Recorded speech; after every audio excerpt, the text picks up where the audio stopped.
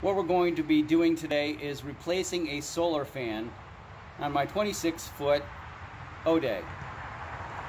I apologize for the traffic noise. This is where my boat is stored. I'll try to speak loud enough to make this video work.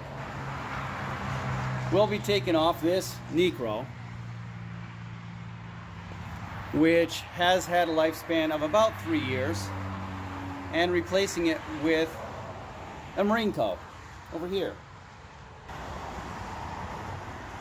The tools you want to have are putty knife, hammer, an edger is optional, not preferred, and a jigsaw, as well as 3M 5200 and rubber gloves, little sandpaper to rough up the surface. The non-functional solar fan currently installed has been bonded with 3M 5200. We're going to use that again, because even though it says it's permanent, you can remove 5200 with a putty knife and a hammer or an edger. I recommend with plexiglass removing it with a putty knife and a hammer. It does less damage to the plexiglass. You want to take the putty knife, put it under here where there's resistance, tap it in everywhere around where there is 5200 bonding, and as you go around you will get to the point where it's all loose and this can be removed. These come with collars that you can actually use to mount. Back up just a moment. We won't be needing this. Gaskets also come with it. Since this one is the size of the hole I need, I'm actually going to use this as a template. Once you've drawn your template hole,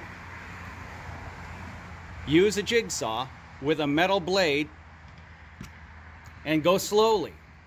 You can damage the plexiglass, it can chip, but if you take your time, this really is a good device to do it. Now we can see our functional solar fan is fitting nicely into this hole and seating nicely. Using sandpaper, using 220, and that's good enough to just rough up lightly around where you're going to bond it to the plexiglass. This is not necessary because 5200 will bond pretty good to plexiglass without being roughed up, but it's a sure way of getting a close watertight bond.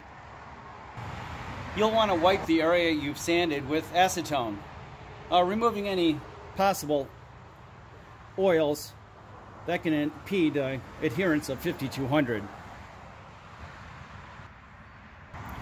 Don't forget to rough up the area around where you're going to be applying 5200 to the solar fan as well. The directions for 5200 say that it should not be applied in temperatures below 40 degrees or above 90 degrees Fahrenheit. Our temperatures today are about 52. It will set up and be tack free in about 48 hours, but total cure time takes about a week, plus or minus the humidity in the air and the temperature.